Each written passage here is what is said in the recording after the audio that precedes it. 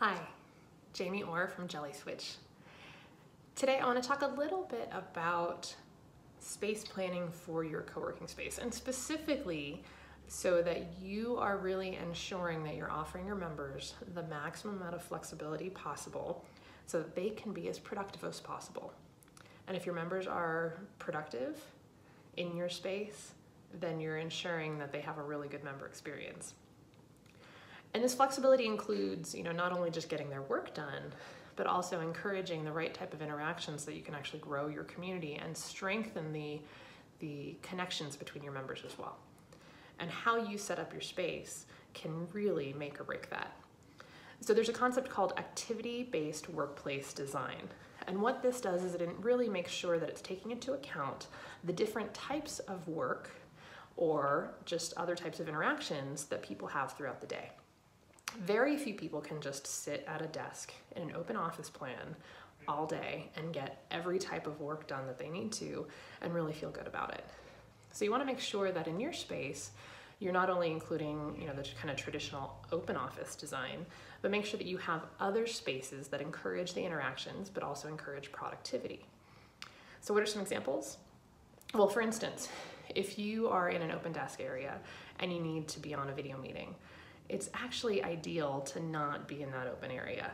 We all know what it's like to sit next to somebody that's on a sales call, and no matter how good of headphones you have, it's going to be distracting for the people around you. So you want to make sure that you are offering as many private spaces as possible for those types of video call or phone call meetings. So whether that's a phone booth or a really small meeting room for like 1 or 2 people, you want to make sure that those are easy to access and that there's enough of them for the number of members you have. Now, other things you might need is you might have small team groups that need to meet with, a whiteboard or have client meetings. And so you want to make sure that you also have meeting rooms that fit anywhere from, 2 to 6 people. And these are going to get used a lot. You also want to make sure you have kind of more social space. When I'm writing or sometimes when I'm doing some creative work, I actually like that coffee shop buzz.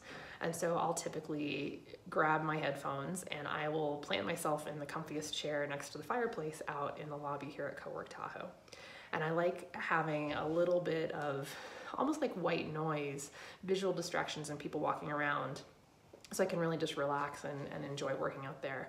It's also nice if I don't have my headphones on to just be able to chit chat if I'm doing stuff that doesn't require a lot of focus. Now, in terms of focus, that really lets you have spaces that are quiet zones.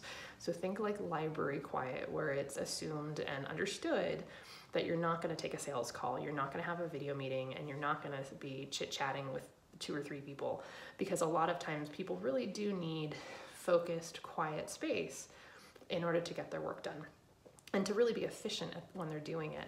But if you have all of these different types of spaces, these meeting rooms, these phone booths, these lounges, then what you're doing is you're encouraging your members to also move throughout the building during the day.